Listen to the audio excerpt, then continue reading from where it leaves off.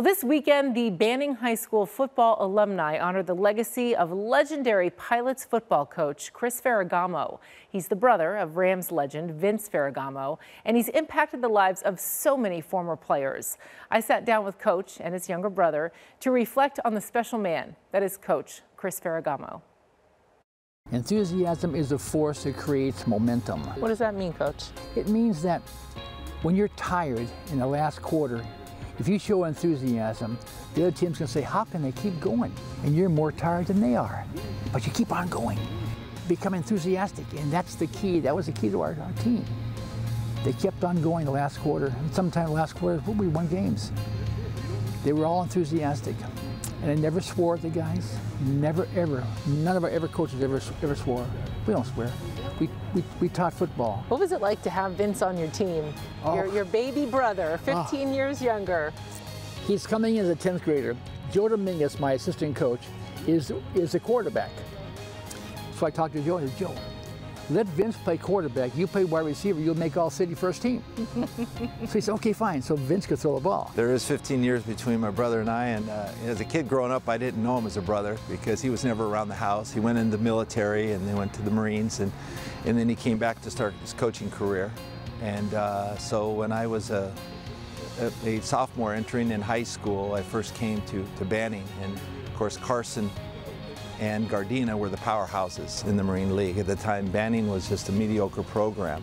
And so we got it started, and the first year was a trying experience, but you know, his great influence really rubbed off on everybody. He had a personal interest in all the young kids, and he took an interest in their families. He went to their home, he helped out, helped kids who were desperate and didn't have any food. And I was his younger brother, so I had to earn my way to become the starting quarterback. And I think when I did that, it was a reflection on everybody else. Hey, if it happens to his own brother, we all have to earn our way.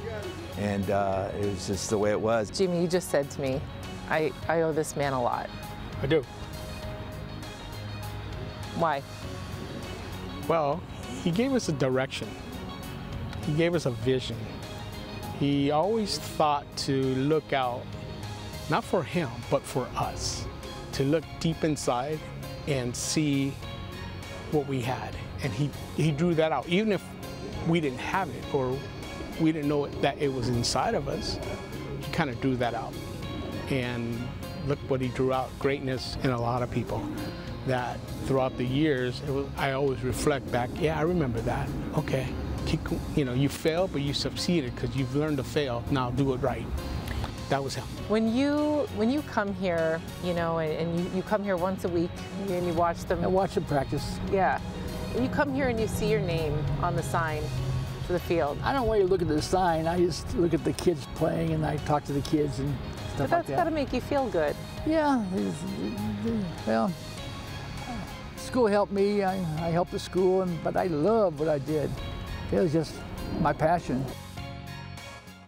I got to tell you, I loved this interview with Coach Ferragamo. You could tell by talking to so many people that were involved with the school, and then actually people that reached out to me on social media after the fact saying, I had Coach Ferragamo as my biology teacher, or I was on the football team and he was so great. And teachers are special people, and we know this, and coaches are special people too.